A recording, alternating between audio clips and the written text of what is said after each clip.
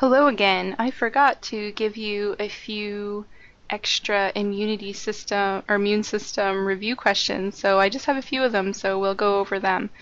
Which of the following actions are not part of adaptive immunity? So if it's asking for something that's not part of adaptive immunity, it's probably asking for one of those things. Which one is part of your innate immunity? So cytotoxic T cells are produced. So if you remember, I said anything that has to do with T cells or B cells are part of your adaptive immunity. So we know those ones are cytotoxic T cells are part of adaptive immunity. Clonal selection increases the number of B cells. So B cells are part of adaptive immunity. And down here at the bottom, D, B cells secrete specific antibodies. Again, we're talking about B cells, and we know B cells and T cells are part of adaptive immunity.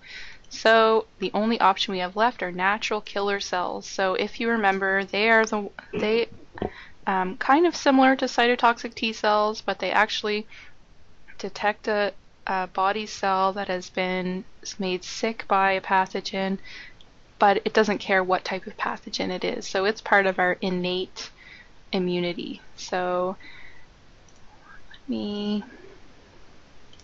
shown to everyone, good. So C is correct, natural killer cells are released. So let's find our second immune system question.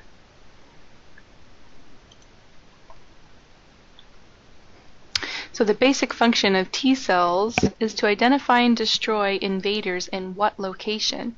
So you'll remember that B cells and T cells actually identify pathogens in kind of two different ways. So B cells were able to directly connect to the pathogen, whereas T cells actually had to find body cells that contained the pathogen, and then those body cells displayed that little flag on the outside that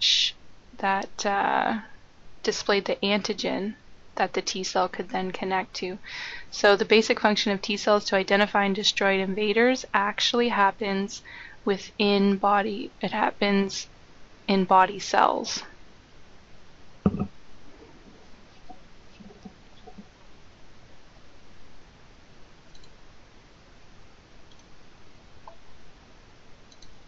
All right, I will find our last little review question here. Oh, so my answer is already displayed here for you. So you're ill with an influenza virus, and pardon my spelling mistake, but which of the following cells would be active during your immune response? So it's actually all of the above. So yes, influenza is a specific virus, but your first line of defense would have come into play. And then once it's inside your body, your phagocytic cells would have started working, the natural killer cells. But then once you're already sick, your adaptive immune system is working.